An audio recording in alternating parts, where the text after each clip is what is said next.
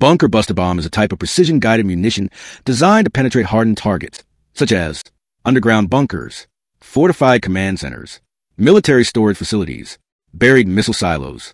Key features: 1. Penetrating capability. These bombs have reinforced casings, often made of hardened steel, allowing them to survive impact and burrow deep into concrete or earth before detonating. 2. Delayed fuse. The bomb explodes after penetration, maximizing damage inside the target rather than at the surface.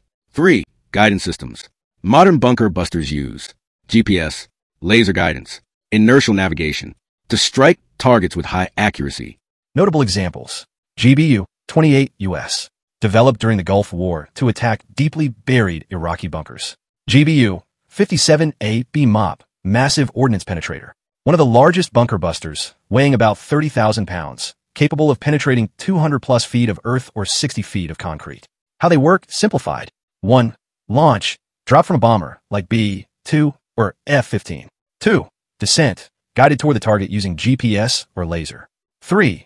Penetration. Hits the ground at high speed, burrows deep. 4. Detonation. Explodes with a delay to destroy underground structures. Strategic use. Bunker busters are crucial in preemptive strikes on nuclear facilities, countering deeply buried terrorist hideouts, disabling command and control centers,